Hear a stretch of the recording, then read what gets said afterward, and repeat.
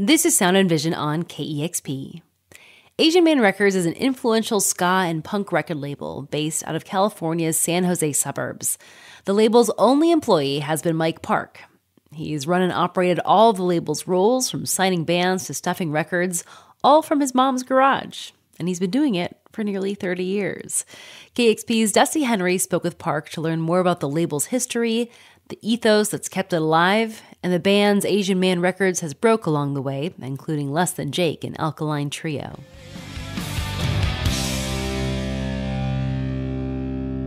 Being an artist as well, has that given you, back then and now, perspective on how you want to run the label? What kind of things do you think about differently with that artist mindset operating a label? I feel like in my case, it's a lot different. Even people who have independent labels, I think they really still strive for success, which they should. Success for themselves, success for their artists. But in my case with Asian Man, I've always tried to strive for less is more, and even having to scale back when I felt like things were getting too out of hand, because Asian Man is just me. I think a lot of people have this wrong perception that we're a much bigger label than we are because we've put out some releases that have done well. So I've always just tried to keep it under the control of what I can do. I still am doing the mail order. I'm still doing every facet of the label, accounting. Back in the day, going to, I guess it was Kinko's at the time, and making cut and paste art and ads, and when zines were a thing, just sending out the ads. It was something that was fun. I wanted to be able to do it myself. And that's the constant that's continued to this day. Tell me a little bit about how you landed on the name Asian Man Records. There was a Skank and Pickle song called Asian Man. It's tongue-in-cheek about the stereotypes of Asian Americans. I'm sick of people always telling me the dog shouldn't be eaten as a delicacy. Yo, it tastes good as a sandwich meat. Heck, I like it and it's low in calories. And when I started the label, I wanted people to know it was a person of color that was running the label. I wanted there to be a face behind the company instead of some just random whatever Joe Schmo Records. I wanted people to know it is an Asian American and is someone who was involved in the ska and punk scene, because there's I felt and continue to feel there's very little representation for people of color in punk music. Yeah, and I've seen you talk a bit about that before, and particularly how seeing Fishbone being pivotal for you to see POC musicians and spaces that have been often dominated by white bands. Do you keep that when you're building the roster? Is that something you're being intentional about? It seems so on the outside looking in, but how do you maintain that as a label? The main thing I think above anything is I want to work with good people.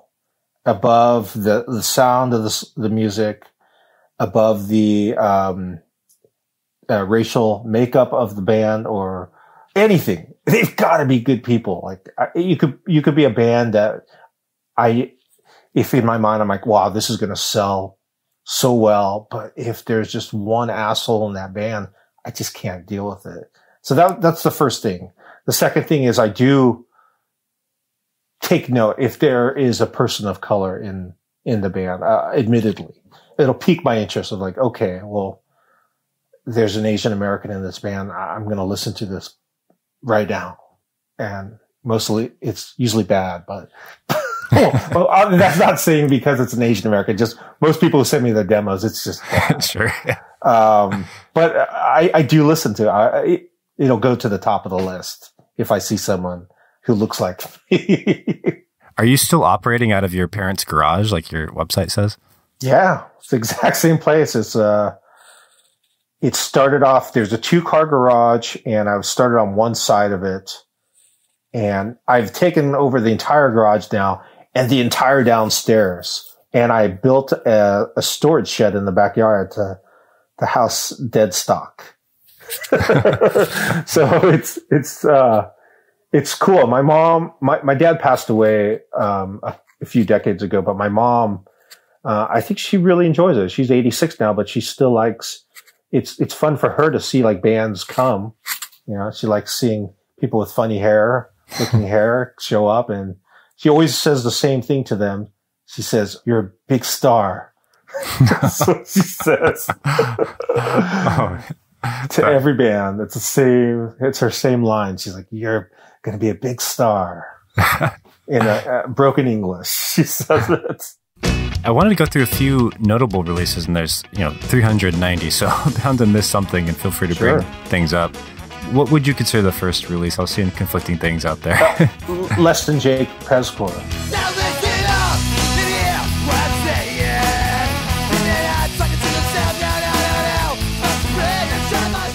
We had met Less Than Jake in Gainesville. They opened up for us.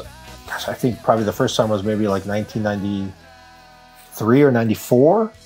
And so I just asked them, I said, would you let us put out your record? And they said yes. And that was it. It was pretty much, again, no contracts. It was just like, we'll just split everything 50-50. And so, man, when I put that out, ska was just about to explode. And so without even trying, that thing was selling like crazy. It was to the point where my parents are both like very strict, never happy with my choice of going into music. And so it wasn't until I started selling, like Less Than Jake in particular, was bringing so much money where my dad was seeing the checks where he was just like, oh, well, maybe this is okay that he's doing this. But wow, what a great first release. It really made it easy for me to kind of establish myself with record stores and distributors where people actually wanted to carry my stuff versus me begging them to carry it. Yeah, I mean, like, what a way to set the tone for the label. Oh, heck yeah. Another record I've heard you mention as being pretty pivotal for the label was Slapstick's self-titled record. Could you talk about that one? So Slapstick was a band from the suburbs of Chicago. Most of them were from Elgin. And again, just lucky to be on tour, and they opened up for Skank and Pickle at the Metro in Chicago. And I was just like, wow, these teenagers, they were all in high school, and the place was going crazy for them.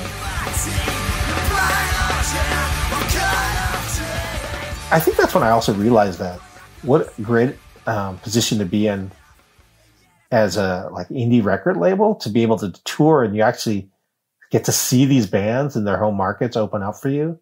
And that was a band that just stood out. I was like, okay, I've got to put out that record. And I just pulled them aside. I think the second time we went to Chicago, they opened up for us again. That's when I asked them if they would let me put out their record. And I guess they're also a band.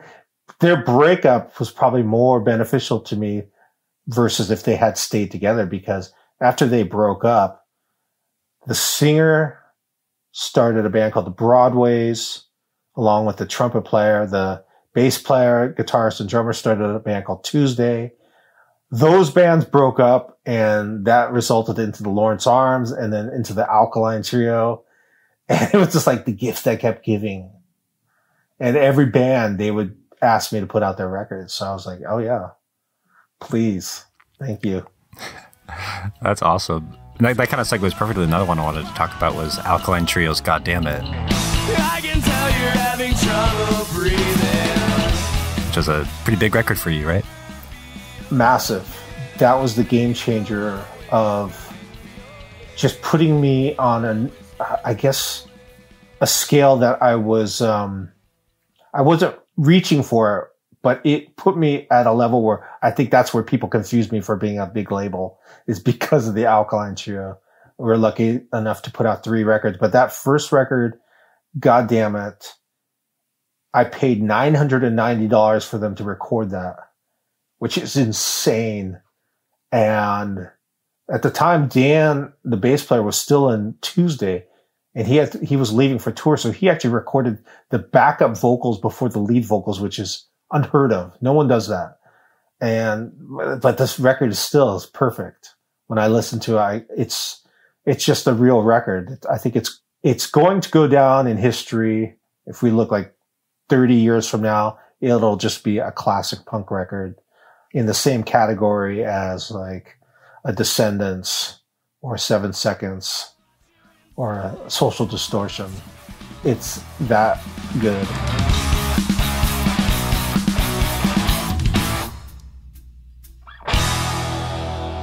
I would say it's my favorite record I've ever put out.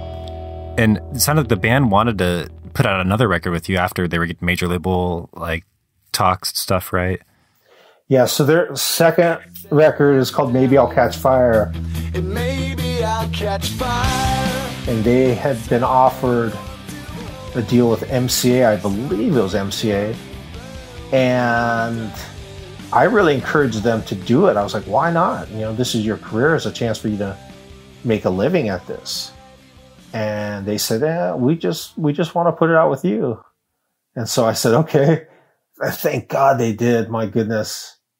It really helped me because I definitely went into a lull for a few years in the, early 2000s. And that Alkaline Trio catalog really carried me through those dark years. Testament to the bonds you're making with all these groups. Yeah, no, for sure. But those dark years were because I was getting older, and as I was getting older, I kept putting out bands that were my age. And so it's just like, you know, sales are mediocre at best. And it took me a good, like, look in the mirror of like, I got to start going to shows again, like the DIY shows. And so I started going to house shows all over the Bay Area. And that's when I feel like the second birth of Asian Man came through with bands like Andrew Jackson Jihad. They're now AJJ. I could go off the deep end. I could kill all my best friends. Bomb the Music Industry. I don't love you anymore. No, this isn't some mistake. Lemuria. I want my hands. And then Joyce Manor shortly after that. But I'm a constant headache. But 2001, they try to make you regret it. You tell, no, not this time. That was a very exciting part of Asian Man, was being able to like really recreate the branding, if that makes sense. Or not recreate it, at least me like starting going back to shows, like being the oldest guy. It was always weird, like, okay, I'm the oldest guy here at every show, but finally feeling comfortable with it and being part of that DIY scene again. And yeah, I mean, you'll be coming up on like the 30th anniversary of Asian Man Records in a couple of years. Like, is this a thing you want to keep going until, you know, we all eventually meet our end? I guess that sounds morbid, but like, is it, you want to keep it going forever? Do you see an end to the label? I don't, as long as it continues to be fun. If it's no fun, then I don't want to do it. I was just offered recently, a couple months ago, a big label offered to buy it for $3 million. And I was like, God, that's a lot of money. Yeah. But at the same time, it's like, why? What am I going to do with that money? It's not, it really doesn't serve a purpose. I live such a simple life. So I actually enjoy what I do. So I think putting a price on this doesn't make any sense. But if it's no fun anymore, then that's when it stops. But it's awesome. It's still super rewarding to work with bands and seeing their growth and seeing the joy in their face when they have the first, 12-inch vinyl in their hands as their first release. That's what I really enjoy. That was Mike Park talking about Asian Man Records with KEXP's Dusty Henry.